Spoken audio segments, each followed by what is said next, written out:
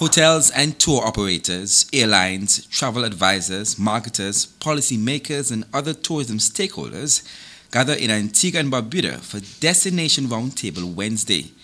The panel is a new initiative of the Antigua and Barbuda Hotels and Tourism Association and the Antigua and Barbuda Tourism Authority's Showcase Antigua and Barbuda 2022 conference. We are the first destination to be hosting an event like this since the pandemic. We're actually in front of Caribbean Marketplace, which is the big event where you bring all your trade partners on island with our hoteliers. We're doing that now. Tomorrow is the big day when they'll be meeting. But it's a great opportunity to reintroduce Antigua and Barbuda to all our key partners overseas. The stakeholders are contributing to a policy document that the government hopes will put Antigua and Barbuda on track to world-leading service in about 10 years.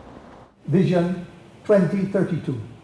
Vision 2032 is a people-centered vision that has been crafted through investigation of the tourism product and in consultation with tourism stakeholders, including industry leaders, unions, youth organizations, tourism operators, and the general public.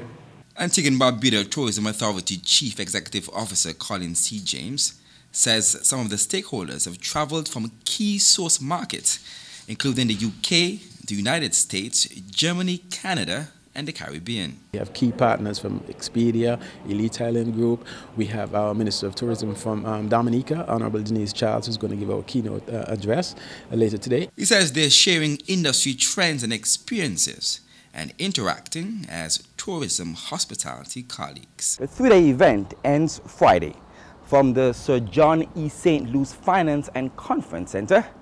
I am J Roacher reporting for ABS News.